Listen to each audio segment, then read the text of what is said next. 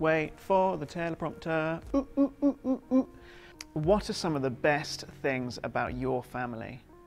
Now, I realise for some of you, you might be thinking nothing right now, but have a think. What are some of the best qualities your family have? For my family, it's honesty. So even when we've done something wrong, we can say so and it's cool. For those of you who don't know me, my name is Aaron. This is the Bible Applied, where we work out how the Bible changes us. And this is 1 Thessalonians chapter 1. No, it's not. It's 1 Thessalonians chapter 2, verses 1 to 12. Reminder! Please do subscribe to the channel. Reminder! There's a little tip about evangelism at the end of this video, so watch out for that. Reminder! Please like this video because it makes me feel very happy. Let's read this together and see what it says. Verse 1. You know, brothers and sisters, that our visit to you was not without results. We had previously suffered and been treated outrageously in Philippi, as you know. But with the help of our God, we dared to tell you the gospel in the face of strong opposition. For the appeal we make does not spring from error or impure motives, nor are we trying to trick you.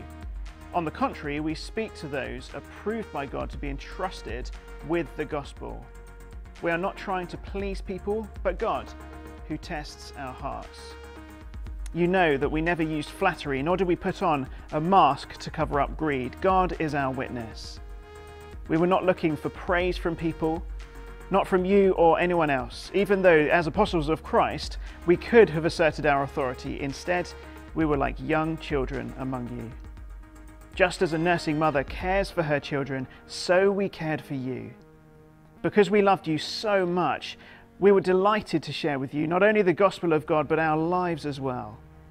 Surely you remember, brothers and sisters, our toil and hardship.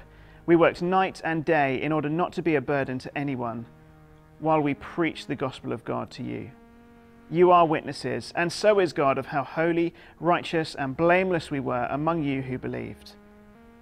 For you know that we dealt with each of you as a father deals with his own children, encouraging, comforting, and urging you to live lives worthy of God, who calls you into his kingdom and glory. Let's go through this passage and work out how it applies to us today. First thing to see is that Paul and his friends have God as their number one priority. Now, how do you feel about telling people who don't believe in God that you do? Now, it can be quite hard, right? Paul and his friends told these guys about the good news of Jesus in the middle of some really hard times. But what kept them going?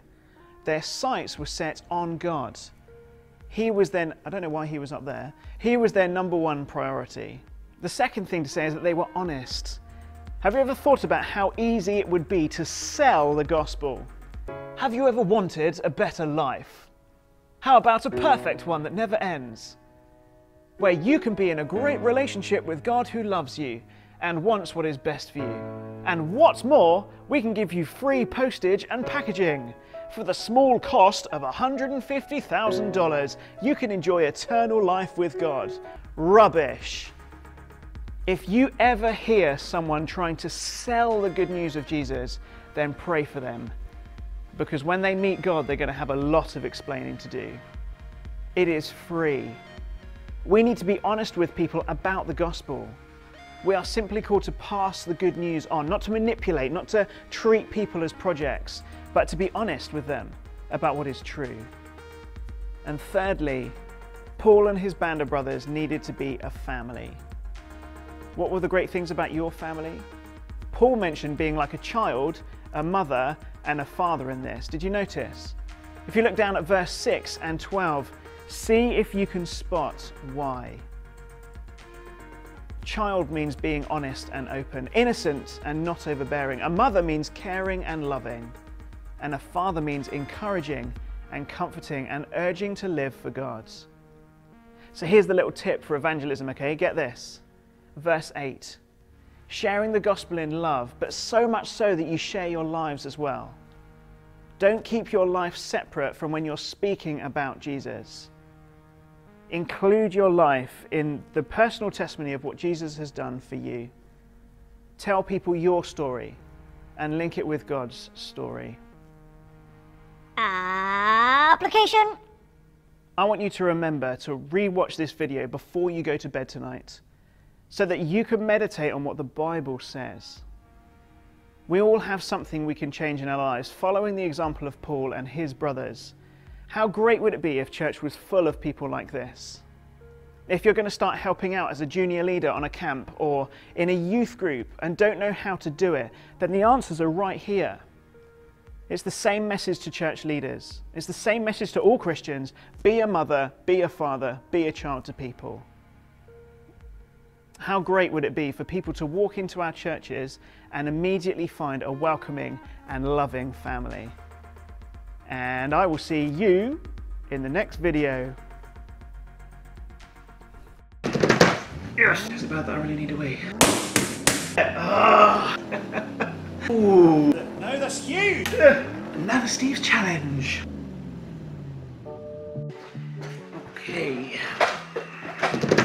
Yes, time for another Steve's challenge. Let's see what we've got today. This is a one-liner. Do a handstand for the longest time. I haven't done a handstand since I was about 13. Do a handstand for the longest time.